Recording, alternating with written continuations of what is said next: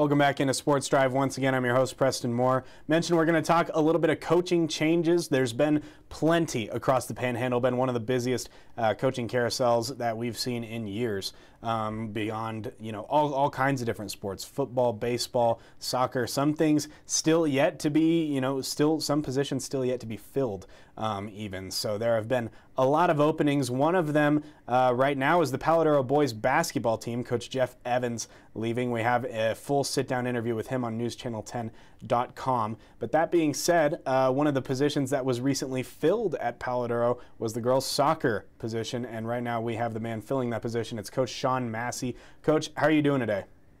Great. Just enjoying the day off.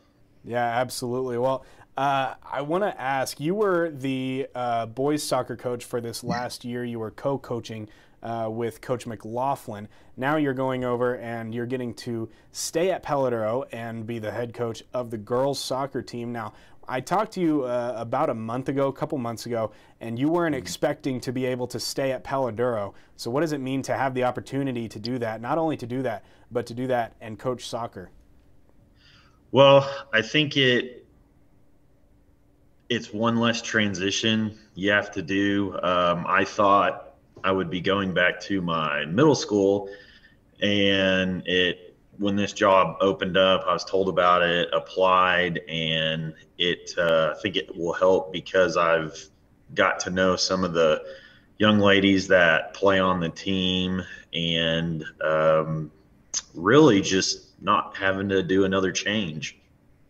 Yeah, absolutely. Well, while you were at Palo Duro this past year, you guys had a very successful season, going 20-3 overall is what I have on Max Preps here.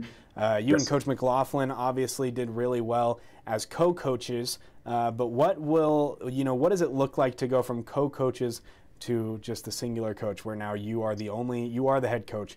There's no co-coaching anymore. You're the head coach of the girls soccer team. What's that going to look like, and how are you going to make sure that you carry the success you had with the boys team over into the girls team?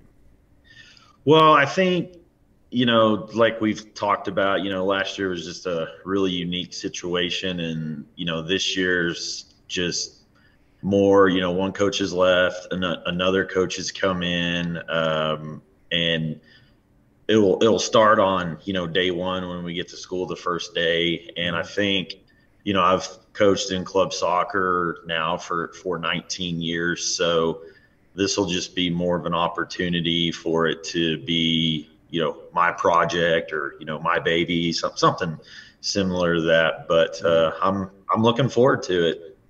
What are some goals that you have going into this season, coaching the girls team now? Well, I think first thing, we want to compete. Obviously, we 4 out of the 5 teams make the playoffs, so we want to try to finish as high up the table as possible. But I think before we get to all that, it'll just be getting to meet the players, getting to know them. They get to know me. I really don't know them all that well, other than just seeing them in the hallways and having a laugh with them here or there. But it'll really just be from the get-go. Let's just get comfortable with each other. They've never seen me or really had me as a coach, and I've never coached them in any soccer form. Right. What do you think when you look back at this season with the boys team? Again, you guys were really successful. What sort of coaching practices, philosophies, anything that you guys did that you think led to that success that you want to bring over to the girls team? Are there any? Yeah. Well, I think first thing is we did a really good job of keeping things simple. I know there's a quote out there that somebody a long time ago said, coaches do a great job of making things complicated. So my goal is to not do that as much as possible. But that boys team, they just had so many good players. Jaime Carrillo, the hundreds of goals he scored in the 4 years that he was there. Actually just talked to him yesterday. He's heading down south to start playing in some of the semi-pro leagues that'll help get him prepared for his journey to D1 soccer. And that team, they were just a little bit of a juggernaut, you know. So, but mainly to answer your question, just keep things simple from day one. You mentioned a few times how, you know, first and foremost, you want to make sure that you get to know the girls on the team, that you get to establish that relationship. How important is that to you, you know, to make sure that off the field you guys are as airtight as you are on the field? Yeah, I think the young ladies will have to know I'm here for them to help them however I can, and not only to be successful on the field, but off the field. And, you know, someday soccer's going to end, and we want to make sure they are successful young ladies, and, you know, they get their education, they learn what they need to learn, and they're ready to go when they finish high school with whatever they're going to do in the real world. Yeah, absolutely. Well, Coach, one more question for you before I let you go. I just want to ask you, real plain and simple. This is something that I asked, you know, my last guest, Coach Prock of West Texas A&M women's basketball. I just kind of asked him, "What's your coaching philosophy?" Because it's something that all coaches have one, and I think all coaches want to make sure that they can implement it as best they can. And in your case, heading on to a new team, you know, I think it's extra important that you can establish, you know, what your philosophy is day one. So what is your coaching philosophy going into this new program? Oh man, you kind of put me on the spot there. You know, I don't know if I've ever had one written down, but I think that soccer, there's principles of play.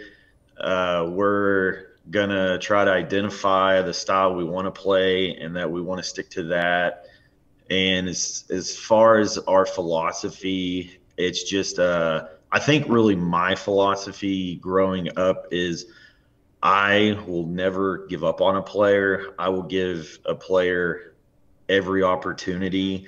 And, you know, when you get a 14-year-old freshman coming in to an 18-year-old senior, there's going to be a lot of maturity and a lot of growth. And you know, just over the years at the club level, you know, I've had some players that, you know, if they're playing maybe for somebody else or another team, that coach probably cuts them. And I just believe my job in soccer is to make players better. So as long as the player's going to show up, I'm going to show up and do everything I can to help that player be successful. Absolutely. Well, thank you once again for joining Coach Massie. Excited for this next season of Palo Duro soccer. Excited that you get to stay with the Dons, and we're excited to see what you do with the Lady Dons this upcoming season. Coach Massie, thank you for joining once again. You bet, man. Appreciate you. Absolutely. We'll be right back with more Sports Drive right after the break. Stick around.